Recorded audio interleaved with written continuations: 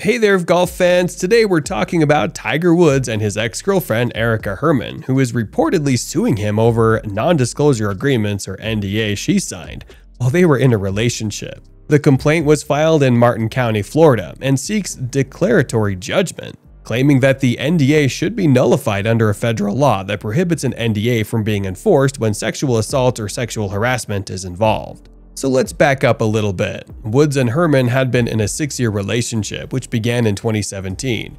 She had been seen regularly with him at major championships, such as the 2019 Masters he won for his 15th major, and during his President's Cup captaincy in Australia later that year. However, she was not at his Hero World Challenge in the Bahamas in December of 2022, or at the Genesis Invitational he hosted at Riviera 3 weeks ago. According to the complaint, a trust controlled by Woods is attempting to silence Herman with the NDA he signed.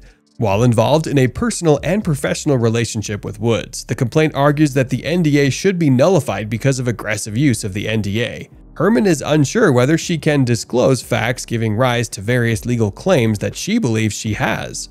It also says she's unsure of what other information about her own life she can discuss and with whom. Now, we don't know exactly what Herman might want to disclose or make specific allegations against Woods about. However, the fact that she's taking legal action against him is a pretty big deal. Not only does it mean that their relationship likely ended on less than amicable terms, but it also raises questions about Woods' conduct while they were together.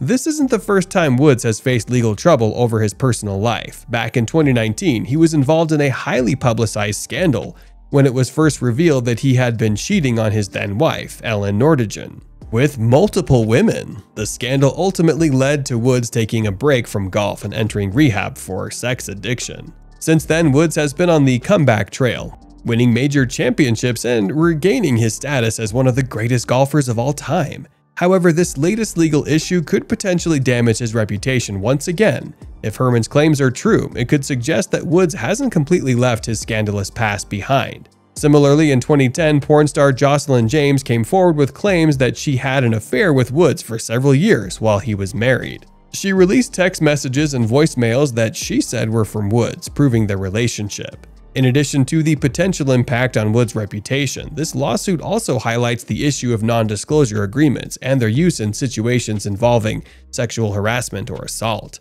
Many argue that NDAs are often used to protect abusers or harassers and prevent victims from speaking out and seeking justice. Several high-profile cases, such as the Harvey Weinstein scandal, have brought attention to the issue of NDAs and their impact on survivors or sexual assault or harassment. In response, some states have passed laws restricting the use of NDAs in such cases. These past allegations against Woods make the current lawsuit from Erica Herman all the more significant. While we don't yet know the specifics of what she may want to disclose, it is possible that her claims could corroborate the stories of other women who have alleged misconduct by Woods. It's also worth noting that Woods has had a tumultuous personal life in addition to his high-profile affairs. In addition to his rehab stint for sex addiction, he's also been arrested for driving under the influence and has had multiple back surgeries that have impacted his golf career. Of course, it's important to remember that we don't know all the details of the situation. Woods' representatives have not yet commented on the lawsuit, so we don't know his side of the story. It's also worth noting that just because someone files a lawsuit doesn't necessarily mean they have a strong case. It's possible that the court will ultimately rule in Woods' favor and the NDA will remain intact. Still, it's hard to ignore the fact that Woods has a history of controversial behavior when it comes to his personal life. His reputation took a hit after the 2009 scandal, and this latest legal issue certainly doesn't help matters. It's unclear how this will play out, but one thing is for sure, the golf world will be watching closely. It's also worth considering the broader implications of this lawsuit. If Herman's claims are true and Woods did engage in inappropriate behavior while they were together, it raises questions about power dynamics in relationships.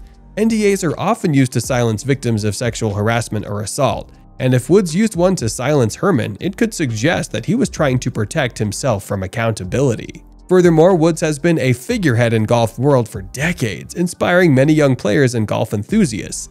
The allegations brought against him by Herman could have a lasting impact on his reputation.